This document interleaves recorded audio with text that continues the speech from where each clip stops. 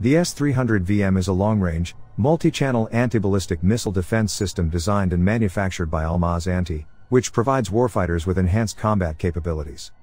The Mobile Air Defense Missile System, ADMS, is capable of destroying medium-range ballistic missiles, radar surveillance and guidance aircraft, reconnaissance and attack systems, patrolling jamming stations, unmanned aerial vehicles, as well as theater, tactical, air ballistic and cruise missiles.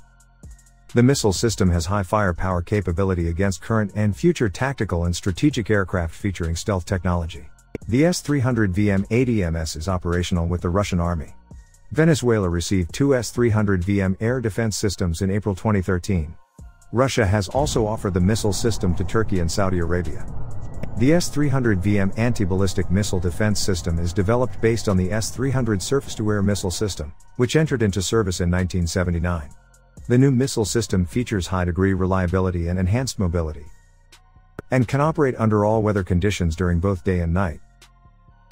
The air defense system is mounted on a Mount T track cross-country vehicle designed and built by Kharkov-Morozov Machine Building Design Bureau. It can operate independently or can be integrated into other air defense systems. It is equipped with advanced electronic systems and a new 9S-457Me command post vehicle.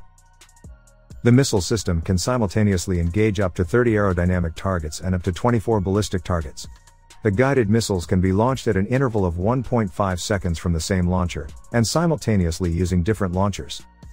The system is effective against the targets with a minimum radar cross-section of 0.02 square meters.